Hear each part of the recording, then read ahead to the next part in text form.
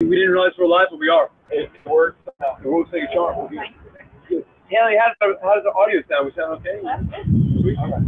Trying a little differently here today on Turf Talk Tuesday. We tried amping up our technological skills, didn't we? Yeah, we didn't amp up our brain technological comprehension skills. So that's right. So what was our topic today? We had two topics for discussion. Well, three. Oh, there's three. Yeah. Okay. What are the three? There's finding your fitness. Okay. There's finding a place to find your fitness. Okay. And then there's your mustache. All right. So in review, find your fit 2021, and then we also have where are you going to find that fitness at next year, and then also how horrible is my mustache.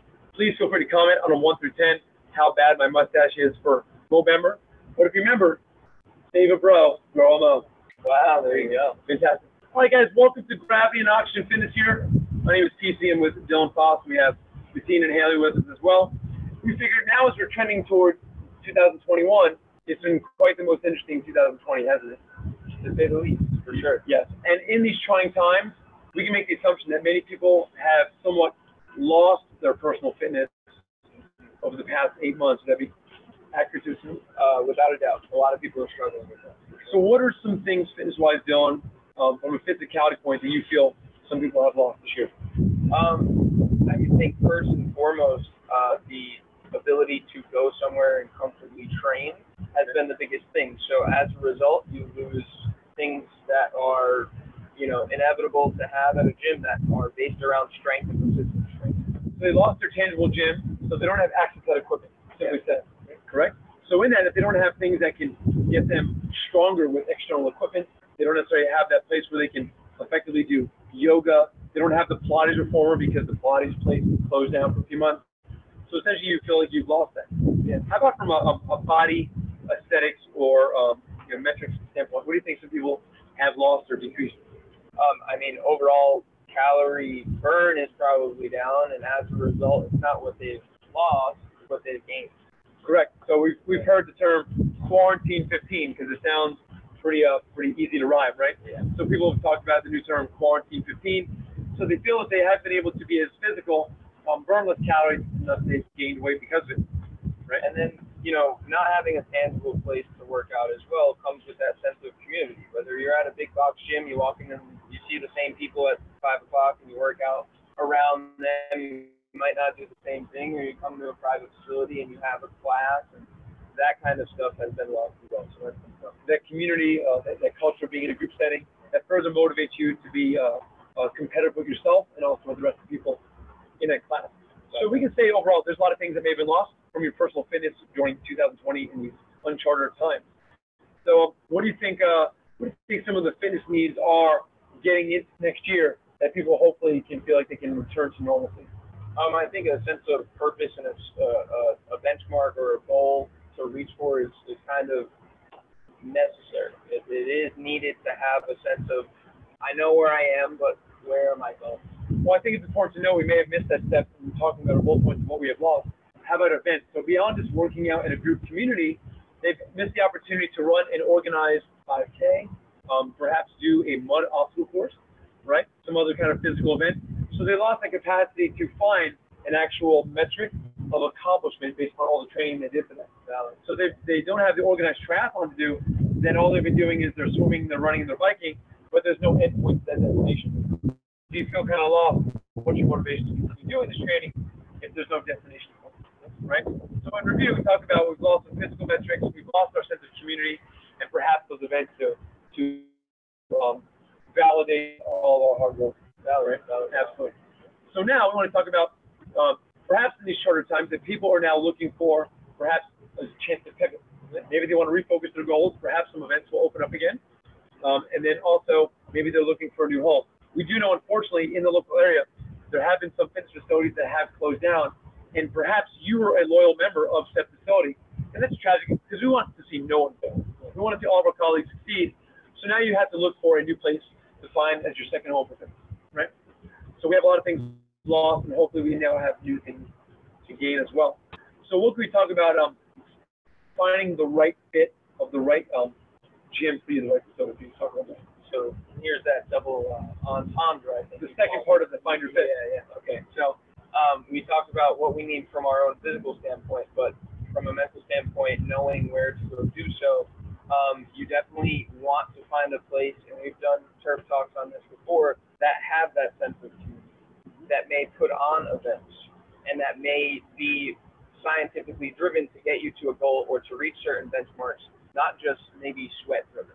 Right? Absolutely, I totally agree. So I believe within the past 2 months, we've had a 30-day weight loss challenge of no sugar, no alcohol, no processed food. We've also had yoga here multiple times. We had our DECA Fit event. So that's a great way, since we figured no other event company is hosting anything outside of the walls of a gym. We'll have at the gyms themselves hosting an event of their own to cater the value to the membership. So we feel that we hosted and really worked hard to provide an event to give you a sense of accomplishment as a destination point. And tragically, if you're not taking the opportunity to maximize that value that your gym is putting on, well then how do you quantify your mission, your overall fitness value? So those are things that I think that you might see as a transition in fitness, that facilities themselves will hold the events as opposed to waiting for some outside independents doing it. And we've seen that, in the area, we have a lot of great gyms and a lot of other people who are doing that as well.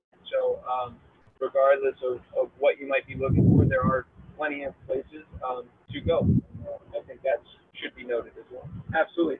So if you're looking to find your right fit in 2021, find out maybe what you think you had lost during 2020 from a physicality standpoint, whether it be cardiovascular endurance, perhaps it was an aesthetic appearance of muscle build, perhaps it was strength, maybe you lost your mobility because now you're sitting down watching Netflix all the time and you're binge watching.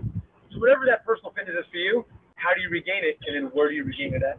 I certainly recommend finding a place that provides the idea to quantify your success and also regain that sense of community, and perhaps even better, hold events to do that as well. Yeah. What happens if you lose the rest of your facial hair and only keep a part of it? Wait, something on that one.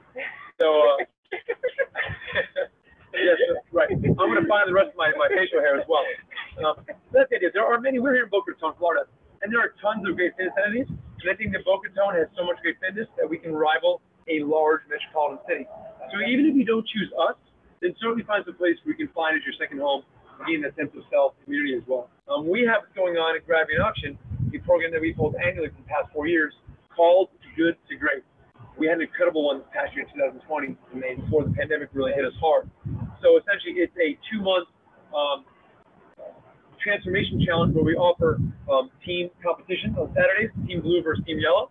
We do some kind of accountability, benchmark testing, and then we also do weekly exercises and commitment accountability workouts. And nutrition coaching is on that as well. Exactly. So it's a multifaceted, multidimensional program that will help all of you guys get all the fitness goals that you need to help you achieve them. So that's what we have from our call to action from a Kino standpoint.